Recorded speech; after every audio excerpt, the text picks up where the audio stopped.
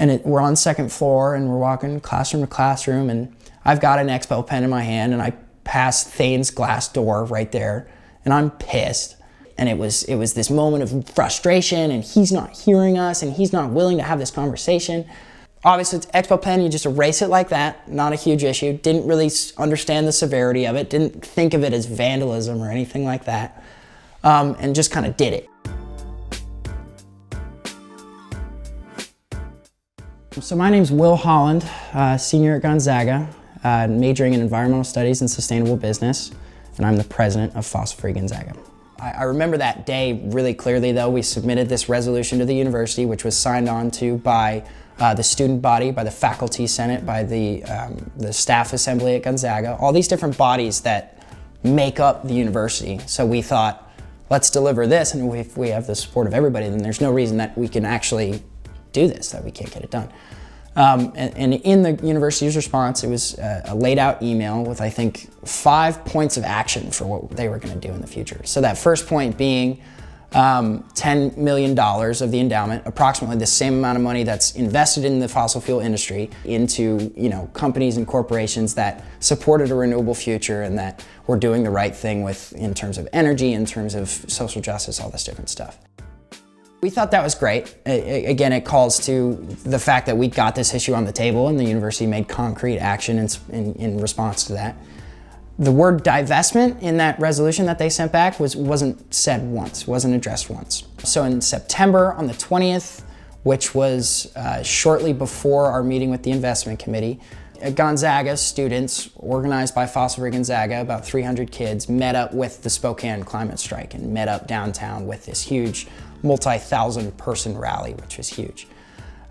So we were really fortunate not only to have as many people as we did show up to join the Spokane rally, but to be a part of something that was out of the context of specifically this university. I think so often we can get caught up in divestment at Gonzaga and what it means to be here in the now, but obviously this is an issue that is so centered around like the globe and so centered around the world. So for us to be able to join in something that wasn't just a Gonzaga event was huge for us, because it proved the validity of our argument, which is that this isn't just an issue for Gonzaga, this is everywhere. So at the Spokane Climate Strike, we met at Gonzaga, the Gonzaga student body, and we were gonna walk to meet up with the group. Here comes Thane rolling in on his Lime scooter, pulls up right next to me. And I was talking to some friends, he taps me on the shoulder and he says, you helped organize this, right? And I was like, yeah, I did. We're cousins, by the way. So I showed him this relationship and he's like, oh, no way. It was that quick second where he was like, oh, well, we should sit down and one-on-one basically in a small setting and really get to it. And I was really excited to get to his true opinion, to just hear him without his advisors and without all these other people that are speaking in his ear about the issue. I was excited to just get that unfiltered opinion. So once again, a week before this meeting's supposed to happen, I get an email from his secretary saying the CFO, Joe Smith, will be joining in on the meeting. And that was fine. We know Joe Smith, we've heard what he has to say. Once again, we wanted this really unfiltered opinion, and to have this CFO talking in his ear the whole time and to kind of be speaking over his opinions, it really didn't help us get to what Thane thought was right.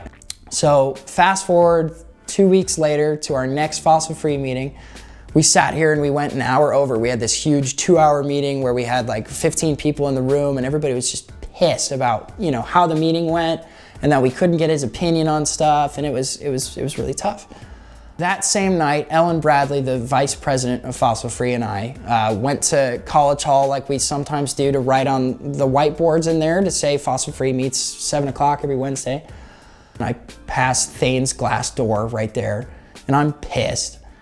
And I wrote divest in like block letters on his glass door. And the university acted pretty quickly on that. They saw the video footage, I guess tracked me down through some Jason Bourne extra stuff. I don't know how it happened, but got an email the following week about a conduct hearing that I was supposed to have with the university.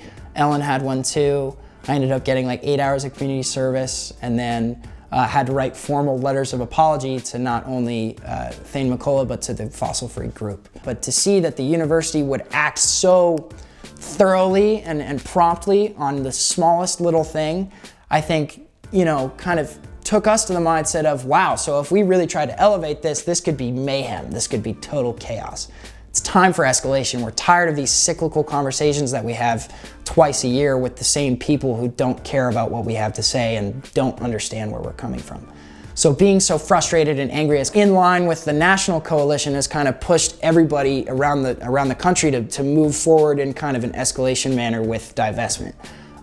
So I think moving forward in this semester, we're going to really try to push that home and to do things maybe outside of our comfort zone and to establish that communication of, you know, we're tired of just sitting around and taking this. Like, you guys aren't doing anything on divestment. It's on the table. You're talking about it. You're aware. Let's do something about it.